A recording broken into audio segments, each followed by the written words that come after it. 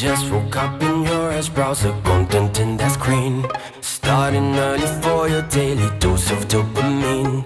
No, they track and share your data with who pays a price. Such a power in a small device. After breakfast you're upset with some depressing news.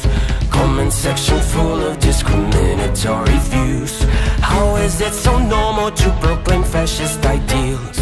Well, you're not the only one who feels this instantaneous rush of anxiety with the collapse of the whole society.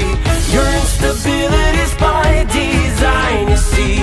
Between the feed and the swipe, they grip inside your mind, wanting to take control, inventing problems you don't have, just sell products you don't need to own. Lunch break with your friends, stories in between the ads. Settling for this and never meeting them instead.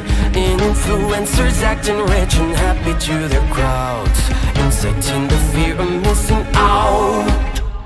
Job is done, face filters on, it's time to make a post. But why bother getting only half the reach at most?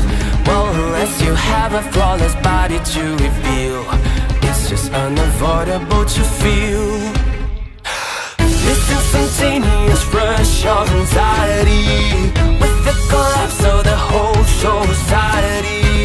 Your instability's by design, you see.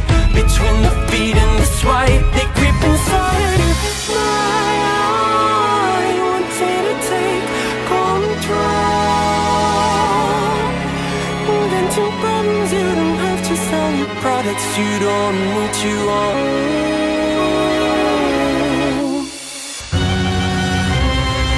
A stable mental health, privilege as you can tell. They need us broken so they have a cure to sell.